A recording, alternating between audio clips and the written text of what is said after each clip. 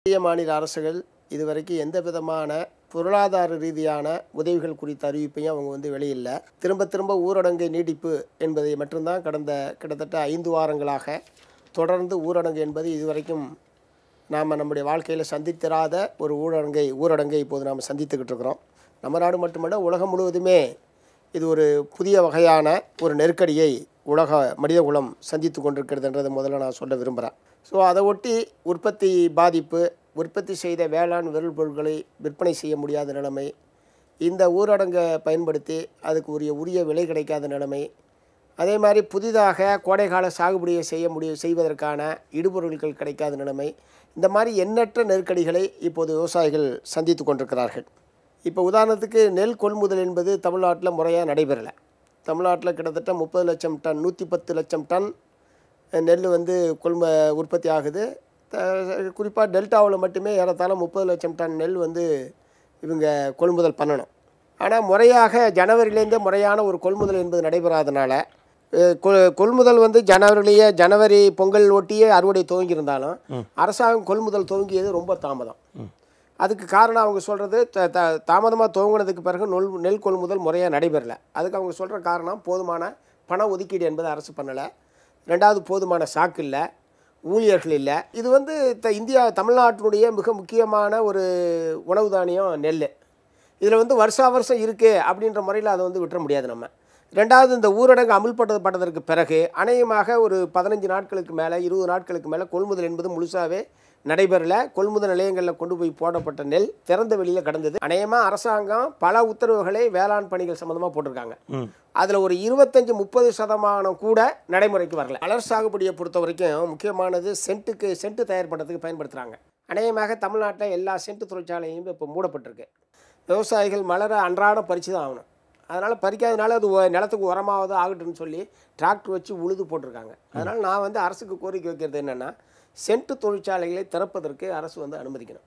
இல்லைன்னா பூ விவசாயிகளுக்கு என்ன அவங்களுக்கு பாதிப்பு ஏற்பட்டிருக்கோ அதுக்குரிய இழப்பு இடை வழங்குவதற்கு அரசு முன் வரணும். அதுதான் அதுக்கு ஒரே தீர்வு. நம்ம தமிழ்நாட்டை பொறுத்த வரைக்கும் வாழைப்பழம் கேரளா, கர்நாடகா, மகாராஷ்டிரா அது வரைக்கும் ஏற்றுமதி ஆகிறதுக்கு நம்முடைய சந்தை வாய்ப்பு இந்த 3 மாநிலங்களுக்கு வாழை என்பது போகும். இப்போ தமிழ்நாட்டில் என்ன நிலமன்னு கேட்டிங்கன்னா, லோக்கல் சேல்ஸ் என்பதும் கிடையாது. அதாவது வண்டிகளில் வச்சு விற்பாங்க பாருங்கள். ஆமாம், தெருக்கோவில்களில், ஹோட்டல் வாசலில், தெருமுக்குகளில், கடைகள், பெரிய கடைகள் வாசலில் சாதாரணமாக ஒரு வண்டிக்காரர் 1000 பழம் விற்பார் ஒரு நாளைக்கு. இப்போ சென்னையில் 5000 வண்டின்னு வச்சுங்க, 50 லட்சம் பழம் விற்கணும். இப்போ அந்த சேல்ஸ் என்பது இல்லை. ரெண்டாவது, இந்த வெளி மாநிலங்களுக்கு கொண்டு போகிறதுக்கான ஏற்பாடு இதுவரைக்கும் நடைபெறலை. வெளி மாநிலங்களுக்கு வாழை கொண்டு போகிறதுக்கான ஏற்பாடு இதுவரைக்கும் நடைபெறலை. அதனால் விவசாயிகள் இப்போ என்ன பண்ணுறாங்கன்னா, ஒரு ஏக்கரில் 940லேருந்து 1000 வாழை நடுறாங்க. இந்த 1000 வாழைத்தாரையும் நிலத்துலேயே குழி தோண்டி 1000 வாழைத்தாரையும் மண்ணுக்குள்ளே போட்டு புதைக்கிறாங்க. ஏன்னா இப்போ இங்கே அரசாங்கம் கூட சொன்னிச்சு, குளிர்பதன கிடங்கு வசதியெல்லாம் நாங்கள் செஞ்சுருக்குறோம், நீங்கள் அது கொண்டு போய் வைக்கலாம்ல அப்படின்னு சொல்லி அரசு செயலாளர்கள் கூட என்கிட்ட பேசினாங்க. அதை பற்றி விவசாயிகள்கிட்ட பேசும்போது அவங்க என்ன சொல்கிறாங்கன்னா, 2 தடவை நாங்கள் லோடிங் அன்லோடிங் பண்ண வேண்டியிருக்கு, 2 தடவை வண்டியை பிடிக்க வேண்டியிருக்கு, ரெண்டாவது 1 வாரம் 10 நாள் கழித்து வச்சுருந்தாலும் இதே ரேட்டு கிடைக்கின்றதுக்கு என்ன உத்தரவாதம் இருக்குது?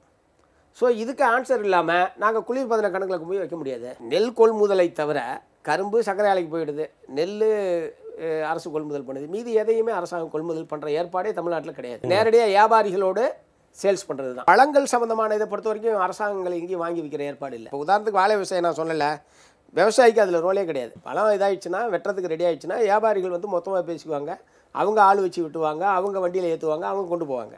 இப்போ இவங்க என்ன சொல்கிறாங்க, நாங்கள் வெட்டி, நாங்கள் வண்டி பிடிச்சி, நாங்கள் ஆள் பிடிச்சி கொண்டு ஸ்டோரேஜில் வைக்க வேண்டியிருக்கு. திரும்ப எப்போ எங்களுக்கு அது மார்க்கெட் கிடைக்குதோ அப்போ நாங்கள் திரும்ப ஏற்றிட்டு போக வேண்டியிருக்கு. இப்போ இந்த அடிஷ்னல் செலவு, இப்போ வாகன போக்குவரத்து இல்லாதது, ஆள் கூலி ரொம்ப கூடுதலாக கேட்குறது, ரெண்டாவது விலை உத்தரவாதம் என்ன இருக்குது? உதாரணத்துக்கு நீங்கள் விலை உண்மையிலேயே இப்போ நான் ஒரு போன 4-5 நாளைக்கு முன்னாடி கன்னியாகுமரியில் நேந்திரம் பழம் கிலோ 18 ரூபா, சென்னையில் எவ்வளவு 120 ரூபா. எங்கள்கிட்ட விவசாயிகள்கிட்ட கிலோ 18 ரூபாய்க்கு வாங்கி சென்னைக்கு சேரும்போது 120 ரூபா. அதனால் இதில் நுகர்வோருக்கும் பிரயோஜனம் கிடையாது, உற்பத்தி சென்னை விவசாயிகளுக்கு நல்ல விலை என்பது கிடைக்கல, நடுவில் வியாபாரிகள் இதில் பெரிய அளவில் இந்த நெருக்கடியை பயன்படுத்துகிறாங்க. ஸோ இதில் அரசாங்கம் ஒன்று போக்குவரத்தை அனுமதிக்கணும். நான் சொன்ன மாதிரி கேரளா, கர்நாடகா, மகாராஷ்டிரா உட்பட கொண்டு போகிறதுக்கான வாகன ஏற்பாடை அவங்க அனுமதிக்கணும். கம்பம், தேனி மாவட்டத்தில் திராட்சை உதிர்ந்து நிலத்துக்குள்ளேயே கிடக்குது. ஏன்னா வெளியில் கொண்டு போகிறதுக்கான வாகன ஏற்பாடு அரசாங்கம் என்ன அனுமதிக்காதனால மொத்த திராட்சையும் 2500 கிலோ ஒரு இதுன்னா அது அப்படியே உதிர்ந்துக்கிட்டு கிடக்குது. ஒரே மொச்சி அந்த ஏரியாவுக்கே போக முடியல. ஒரு கெட்ட வாடை என்பது வீசிக்கிட்டு, ஏன்னா அதை பறிக்கிறதுக்கு கூலி கொடுத்தா கூட அது எங்கே கொண்டு போகிறது? அதனால் அப்படியே விட்டாங்க விவசாயி. ஒரு வருஷம் கஷ்டப்பட்டு உற்பத்தி பண்ணதை குழி தோண்டி புதைக்கிற எந்த எழுத்தாளனையும் கற்பனை கூட பண்ண முடியாது. இப்போ ஒரு சார் கூட சொன்னார், சம்பளம் போட சொல்லியிருக்கேன், இது பண்ணலாம், அதெல்லாம் உத்தரவா இல்லை, அறிவுறுத்தல் தான். சம்பளம் கட்டாயம் கொடுக்கணும் அப்படின்னு ஆர்டராக இருந்ததுன்னா, இப்போ பெரும்பாலான நிறுவனங்கள் இந்த மாதம் சம்பளம் கொடுக்கல. முதல் மாதம் கொடுத்துட்டாங்க, இந்த மாதத்துக்கான சம்பளம் கொடுக்கல. ஏன்னா அவங்கள்ட்ட பணம் இல்லை. ஃபைனான்சியல் சப்போர்ட்டு நேரடியாக நிறுவனங்களுக்கு போனால் ஒழிய நேரடியாக அரசாங்கம் பணம் கொடுக்கணும். இந்த 5 லட்ச ரூபா வச்சுக்க, ஊழியருக்கு சம்பளம் கொடு, நிறுவனத்தை பராமரிக்கிற வேலையை செய்ய அப்படின்னு சொல்லி பணத்தை கொடுக்கலன்னா அவங்க சம்பளம் தர மாட்டாங்க. ரொட்டேஷன் என்பதே இல்லை, பண புழக்கம் என்பது இல்லாத நிலையில் வெறும் அறிவுறுத்தல் எந்த விதத்தில் தொழிலாளிக்கு அவங்க சம்பளம் கொடுத்தா எப்படி கொடுப்பாங்க? சிறு குறு தொழில் நிறுவனங்களை பொறுத்த வரைக்கும் அவங்களோட கலந்து பேசி எத்தனை லட்ச ரூபா தேவைப்படுதோ அதை இப்போ முதலீடாக கொடுக்கணும். இப்போ விவசாயிகளுக்கு இப்போ கோடைகால சாகுபடி நடைபெற வேண்டிய காலம். இப்போ ஒன்று பணப்புழக்கம் ரொட்டேஷன் இல்லாதனால அது ஒரு பாதிப்பு. ரெண்டாவது இந்த போக்குவரத்து இதெல்லாம் இல்லாதனால இடுபொருள்கள் கிடைக்கிறது ரொம்ப பெரிய சிரமமாக இருக்குது. இப்போ பம்பு செட்டை பயன்படுத்தி விவசாய பணிகள் செய்யலான்னாலும் உரத்தட்டுப்பாடு கடுமையாக இருக்குது. இப்போ மின்சார பயன்பாடு என்பது ரொம்ப பெரிய குறைவாக இருக்குது. வீடுகளுக்கு கொஞ்சம் கூடுதலாக இருக்கலாம், எல்லாரும் வீட்டில் இருக்க எல்லாமே மூடி இருக்கிற நிலையில் மின் பயன்பாடு ரொம்ப குறைஞ்சிருக்கிற நிலையில் ஏன் விவசாயத்துக்கு இவங்களால மும்முனை மின்சாரம் ஒரு 14 மணி நேரம் தரதுல என்ன சிரமம்னு தெரிய நாடு முழுவதும் இருக்கக்கூடிய எல்லா குடும்பத்துடைய வங்கி கணக்கும் இப்போ துவக்கிச்சு. மத்திய அரசாங்கம் நினைச்சா ஒரு 10,000மோ 5,000மோ ஒரு குடும்பத்துக்கு நேரடியாக போட முடியாதா?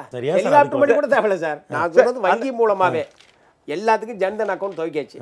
வெறும் 500 ரூபா அவங்க கொடுத்துருக்காங்க. இப்போ இருக்கிற கடுமையான விலைவாசி உயர்வு கடும் கோபத்தில் இருக்காங்க மக்கள். நான் சொன்னேன் 18 ரூபாய்க்கு நேந்திரத்தை வாங்கி 120 ரூபாய்க்கு இங்கே விற்கிறாங்க. வெளி மார்க்கெட்டை சார்ந்து தான் இருக்காங்க விவசாயிகள். இப்போ வெளி மார்க்கெட்டு கொண்டு போகிறதுக்கு வாய்ப்பு இல்லாத நிலையில் இந்த மாதிரி ஏதாவது லோக்கலாக, அதாவது முற்றிலும் பாதிப்பு என்பதிலேருந்து ஒரு குறிப்பிட்ட சதவீதமாவது பாதுகாக்க முடியுமா, குறிப்பிட்ட சதவீதமாவது சந்தை உத்தரவாதப்படுத்த முடியுமா என்கிற முறையில் தான் அது சொல்கிறேன். தமிழ்நாடு அரசாங்கம் 13,000 கோடி ரூபாய் இது வரைக்கும் கேட்டிருக்காங்க. மத்திய அரசாங்கம் கொடுத்தது வெறும் 510 கோடி ரூபா ஃபர்ஸ்ட் ரவுண்ட் கொடுத்ததோடு சரி. 24ஆம் தேதி சொன்னபோது அவங்களுக்கு யோசனை இல்லாமல் இருந்தது, என்னால் புரிஞ்சுக்க முடியுது. ஆனால் அடுத்து 3ஆம் தேதி எக்ஸ்டெண்ட் பண்ணும்போதும், திரும்ப ஏப்ரல் மாதம் எக்ஸ்டெண்ட் பண்ணும்போதும் அது வரைக்கும் எதுவுமே யோசிக்காமல் இப்போ தான் கலந்து ஆலோசிச்சிருக்கீங்க. 5 வாரமாக ஒரு யோசனைக்கே திட்டங்கள் அமலாக்குறது அடுத்தது. தமிழ்நாடு மாதிரியான பெரிய மாநிலங்களுக்கு அவங்க கேட்கறது ஜிஎஸ்டியில் தான் அதிகமாக கேட்டிருக்காங்க. அது அவங்கள்ட்ட இருக்கிற பணம், அதை கொடுக்கறதுக்கு என்ன யோசனை வேண்டி இருக்குன்னு கேட்குறேன் நான். அதனால தான் அவங்க சொன்ன மகா கஞ்ச பிரபு மோடின்னு நான் சொல்கிறது காரணம். இது அரசாங்கத்துக்கு கொடுக்க வேண்டிய பணம். ஆகஸ்ட் மாதத்து போன 3-4 மாதமாக கொடுக்கல அவங்க பணத்தை. வச்சிருக்கிற பணத்தை கொடுங்கன்னா அதுக்கு 1008 யோசனைன்னா இது ஏதாவது நியாயமானதா? சொல்லுங்கள் நீங்கள். ஏதாவது நியாயம் சொல்ல முடியுமா? அவங்க இவங்க புதுசாக கேட்குறாங்க அப்படின்னா அது நியாயம் இருக்குது. தமிழ்நாட்டில் உர உற்பத்தி என்பதே இல்லை.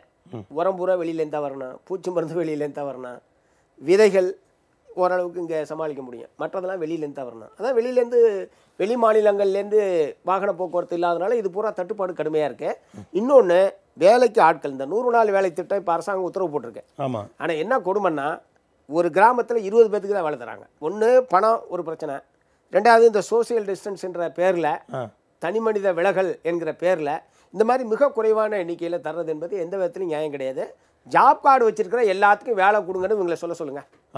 வேலை எட்டு வச்சிருக்காங்களே, இந்த திட்டத்தின் கீழ் வேலை பெற வேண்டிய தகுதி வாய்ந்த குடும்பங்கள் எதுன்றது அரசாங்கத்திட்ட ஏற்கனவே கணக்கு இருக்கு.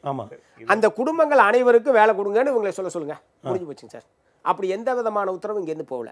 அதனால இதை நாங்கள் அறிவிக்கிறோம், நீங்கள் இந்த மாதிரி பண்ணுங்க. நான் நடைமுறையில் யதார்த்தத்தில் சொல்கிறேன். நீங்கள் ஏதாவது ஒரு கிராமத்துக்கு ஃபோன் பண்ணுங்களேன். நான் சொல்கிறது ஏதாவது ராங்கான மெசேஜாக இருந்தால் நான் பொறுப்பேற்றுக்கிறேன் சார். நான் என்ன கேட்குறேன், குறைஞ்சபட்சம் ஒரு கிராமத்தில் 100 பேருக்காவது கொடுங்க.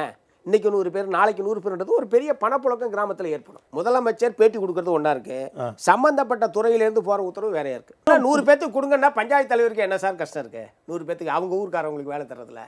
அவர் ஏன் 20 பேர்த்துக்கு கொடுக்க போகிறாரு? கொஞ்சம் யோசிச்சு பாருங்களேன். சார் சொன்னது என்பது தள்ளுபடி அல்ல, தள்ளி வைப்பு. தள்ளி வச்சாலும் தள்ளுபடினாலும் ஏமிக்கு தாமின்ற மாதிரி எல்லாம் ஒன்று தான். ஏன்னா தள்ளி வச்சது கிடையாது. தள்ளி வச்சது வந்து எத்தனை லட்சம் கோடி ரூபா வசூல் பண்ணிருக்கீங்க இது வரைக்கும்?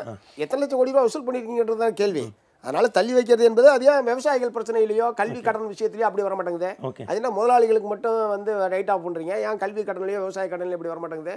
அதனால இப்போ அரசாங்கம் நேரடியாக பொருளாதாரம் சம்பந்தமான அறிவிப்புகளை வெளியிடணும். விவசாயிகளை பொறுத்த வரைக்கும் கடன் தள்ளுபடி சம்பந்தமான அறிவிப்பை வெளியிடுறது என்பது விவசாயிகள்கிட்ட ஒரு மிகப்பெரிய வரவேற்பை பெறும். புதிய கடன் என்பது அடுத்து, ஏன்னா இப்போ ஜூன் 12ஆம் தேதி அணையமாக இந்த வருஷம் தனி திறக்கிறதுக்கு வாய்ப்பு இருக்குது மேட்டூர் அணையை பொறுத்த வரைக்கும். அப்போ அடுத்த விவசாய பணிகளை துவங்கணும். அதுக்குரிய புதிய கடன் வழங்குவது சம்பந்தமாகவும் அரசு வந்து யோசிக்கணும் என்பதை நான் பொறுத்தவரை